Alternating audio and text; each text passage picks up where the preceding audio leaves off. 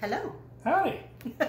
Welcome. Welcome back. So we are continuing on discussing sexless marriage, and in this one we are going to talk about some of the common reasons, and these are common reasons agreed on by most experts. Yes, and from both perspectives. From both perspectives.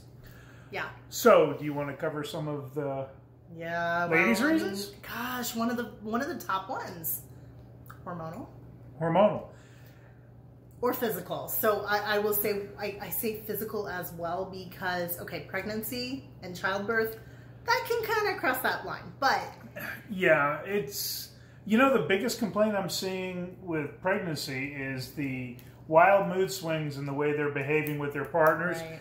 And I always tell the men, give them a lot of grace because their body is, you know, and their hormones are all over the place. Right. And I'm sure a lot of the guys see that as well, because hormones during pregnancy can make a woman really interested at times. I knew better than to use the word crazy, so I won't. And then the other issue I see sometimes is men the ones who don't get it, complaining about lack of sex post-baby. Oh, goodness. And, well, now, some of them are far enough past it, but that's fair. They don't understand exhaustion, being touched out, and a lot of other things. And you cannot expect your sex life to go back to pre-baby right away, even at 6 weeks. Oh, I was thinking more like 6 to 12 months. You got to. A lot of people think that 6 weeks minimum is like, okay, her body's going to be back to normal. There's no way. No. It takes a really long time. And, guys, she's in mother mode. She's in mom mode. So, this is something the less initiated men don't get, is she's no longer your wife who is sexy. She's now a mom, and all of these hormonal and other instinctual things, which are good and appropriate, it's the last thing. That's why we talk about leading the romance department and intimacy, not sex, and doing a lot of things to build up to it, because that includes babysitters. So we talked about hormones and pregnancy. Perimenopause and menopause can be another one. Oh, that can make sex difficult or even painful. Right, and here's the thing with those two things. It is different for every single woman. So, absolutely. Guys, I'd love to give you a formula. No such thing. I happen to have a friend who's in perimenopause who is one of the, I want to say it's under 10%, who wants it all the time. I know somebody whose wife went through a phase of that. It was like, and eventually, he kind of felt like, okay, now I understand what women feel like when the men just want sex, but, you know, and again, it's not a knock. And with men, because again, we had a lot of women coming, I'm in this sexless situation. What about me? So, erectile dysfunction, a lot of times for the guys, it's as much up here as anything. However, if they look like they're in their third trimester and they are not exercising, and they can also, this impacts blood flow, this impacts their ability to perform. And something that most women don't realize, just like women go through menopause, men go through menopause, there's a variety of hormones, and obviously testosterone being the biggest one, which drops as we age, which just can destroy a man's drive. And that's in good relationships. And again, when we partner that with the inability to talk about sex, I cannot tell you the number of people or refusing to talk about sex, refuse to talk about it or can't talk about it because of their upbringing, the church, their family. I had someone who came to me at one point who wanted to work on sexual issues but refused to talk about it. And I'm like, we can't work on this if you can't talk about it. And if you're a 40-something grown-ass man or woman and you can't talk about sex, you're part of the problem. Yeah. Now, what percentage of people can't talk about sex, in your opinion? I mean, to varying degrees, 100%. Yeah. I'd say our conversations are the exception. I would say probably so. Yeah. So, a couple of other things that can cause, you know, we talked about your upbringing, cultural, religious or cultural differences. Then there's a whole, if there's trauma, that's a whole separate probably video.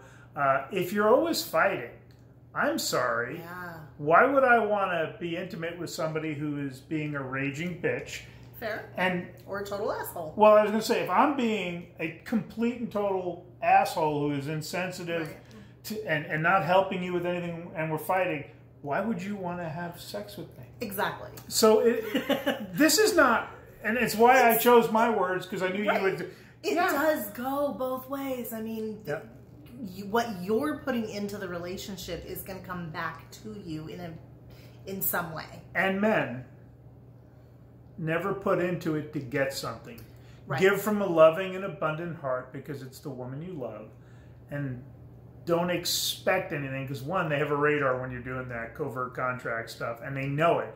It kind of feels slimy, doesn't it? And ladies, you need to listen to that too. Yeah. Now, the one last thing I think we should cover is, I cooked dinner tonight, and you know what I put on the salmon? I don't remember. I put spices. Oh, okay. Why? I thought you were asking like specific ones. A variety of spices. Because men will be okay with same old, right? Unfortunately, or sadly. However, women are not wired that way.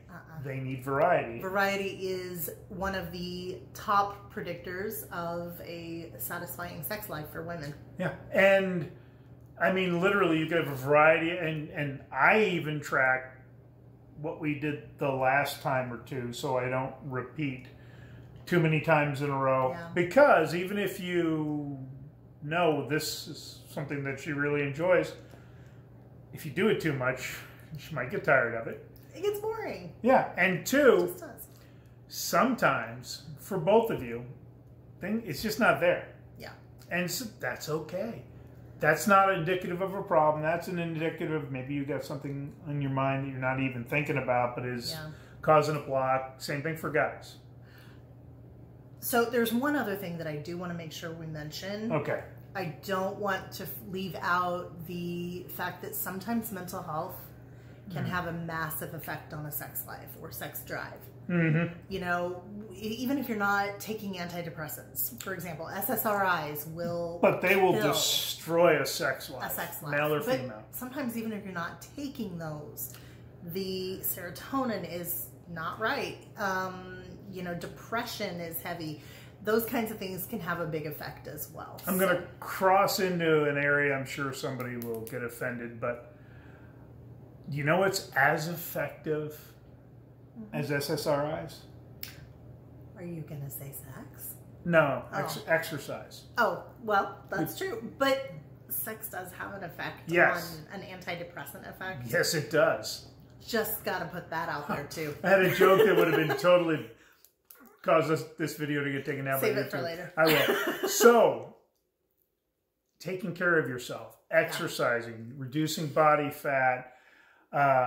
I'm never going to tell someone to go against their doctor's SSRIs, but I've worked with a lot of men who've been reducing them with the goal to get off of them because they realize this is screwing up my whole desire and everything else. I have worked with a few people who've worked to get off of them because it was messing with their sex life. Yeah. All right. I think we've covered enough in this one. I think we've covered quite a bit. All right. We've covered the reasons. We'll see you in the next video.